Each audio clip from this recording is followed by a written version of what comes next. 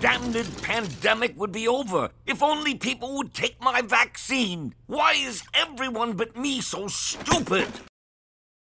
Out of all the topical events that Futurama was supposed to be covering in the revival run, the recent pandemic is the one I was most apprehensive about, and I appreciate the series trying to be topical, but this feels as though it's just too late to really be considered relevant.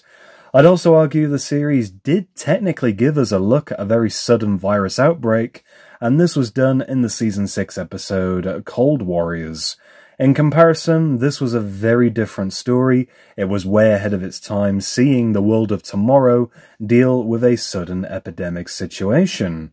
Rage Against the Vaccine, however, looks back at the worst of the recent pandemic, feeling very untimely with its member berries-like approach. Remember Zoom calls, not wearing a mask properly, vaccinations, misinformation?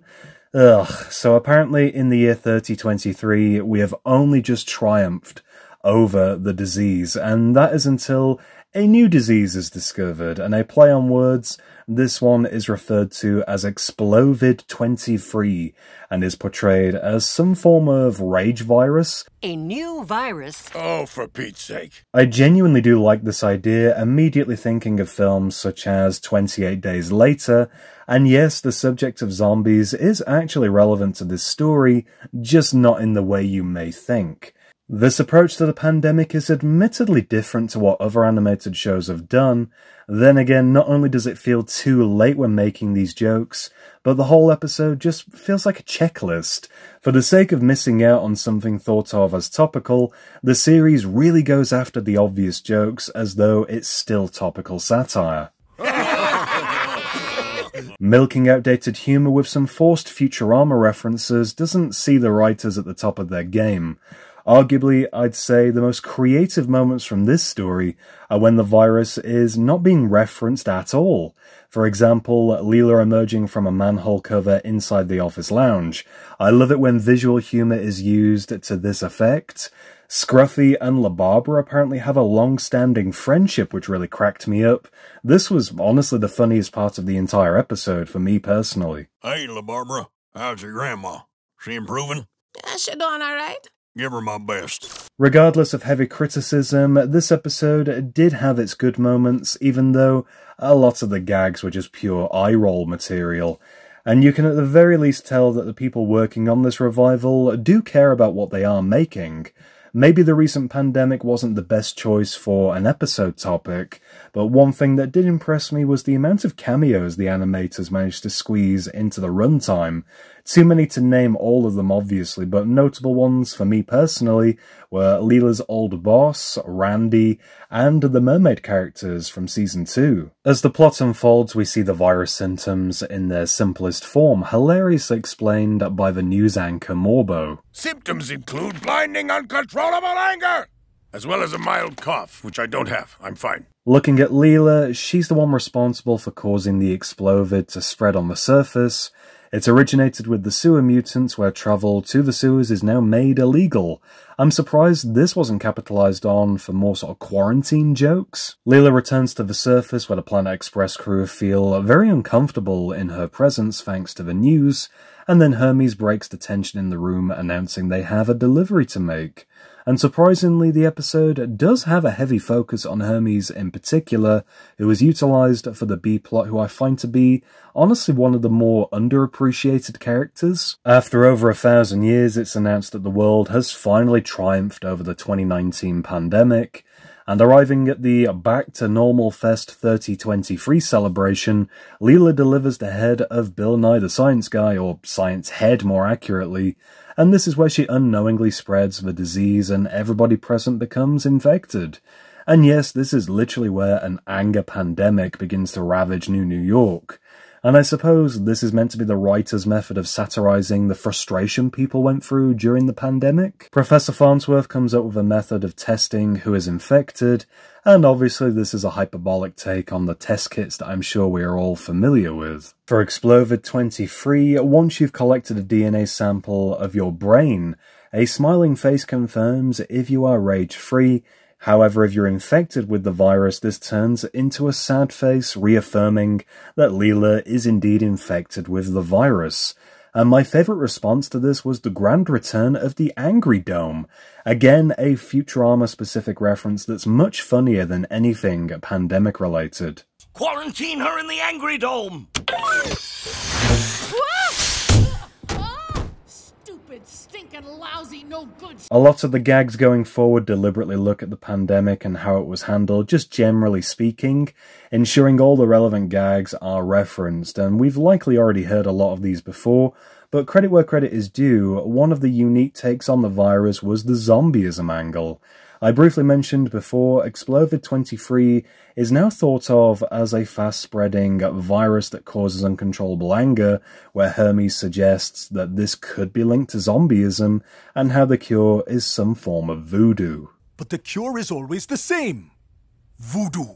Balderdash! Obviously the professor disagrees, but that doesn't stop Hermes from going on a personal mission to find a vaccination by his own means, and he scares his wife La Barbara by going on a sudden trip to New Orleans, where voodoo has a large influence.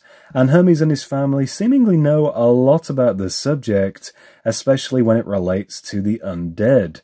And I saw a lot of fans commenting on how Hermes is often associated with zombieism, linking back to several quotes he has said across the series. And even then, only if we can't bring him back as a zombie like Scruffy.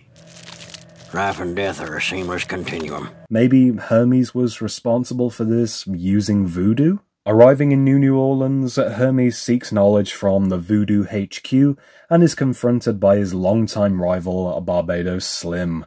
And his return was unexpected, and so was La Barbara's in this scene. Yes, we're back to the old cheating gags, but this time it's just so overt, Hermes is literally just seen as a sad cuck at this point. This is a very common criticism of this episode, and I'm so glad it wasn't just me that felt extremely uncomfortable seeing Hermes just allow his wife to cheat on him. And also, like many characters this season, Barbados' voiceover has been recast. He's now played by Kevin Michael Richardson, who has taken on a lot of iconic side characters this run. Farnsworth develops a vaccine, and so does his rival, Ogden Wernstrom. And I love seeing their rivalry unfold across the show, but boasting about why their vaccines are superior to others felt really repetitive and unnecessary, and again, this just felt so forced to ensure that they cover topics such as how many shots you are required, the side effects, and for good measure, let's throw in a joke about microchips. You could honestly play bingo watching this episode with the amount of just random references being strung together for the sake of being passed off as comedy. Spreading misinformation is also an idea used for the plot. Dr. Banjo returns, who previously irritated Farnsworth so much he delivered one of my favourite lines of dialogue in the entire series. I don't want to live on this planet anymore. Like many, Banjo is seen discussing the virus online, where everybody is speculating over its severity, and the twist for this episode, if you want to even call it that, is that the Omicronians are responsible for causing the spread of misinformation in the hopes that this will lead to a successful invasion of Earth. That last bit isn't really thought out, but I can appreciate the sentiment of where they were perhaps going with this story. What else should I post, Dad? Who cares? The crazier the better. When their invasion begins, it fails pretty quickly, where the virus mutates, becoming, yep, you guessed it, an Omicron variant. But luckily, a voodoo cure is synthesized from a potion, which will counteract any future infection by stopping the irrational anger becoming rage. And even Professor Farnsworth comes around to the idea of voodoo by the end of the episode. And here's a quote to the animation that I noticed on rewatch. When La Barbara gives him the injection, the needle goes right through his arm. Very subtle visual gag reflective of an old Simpsons joke with Mr. Burns, but again, it does show the animators do care about what they are producing for Futurama. Understandably, like many, I would rather forget what happened throughout the pandemic years, but I guess that's just not realistic. And I've said before on the channel when discussing the South Park pandemic specials, there's a lot of humour to draw upon from this time period. The staying power, on the other hand, is going to be extremely difficult and non-existent. Looking back on this episode in 10 years' time, Will it hold up? I honestly doubt it. It barely even holds up now. But that's going to do it for my review and breakdown of Rage Against the Vaccine. I hope you did enjoy. If you did, be sure to leave me a like down below. Drop me a comment as well. Let me know what you thought of this episode. Is this the worst of the revival thus far? And for more videos, be sure to subscribe. Look at that. We got through the whole video without saying the word COVID.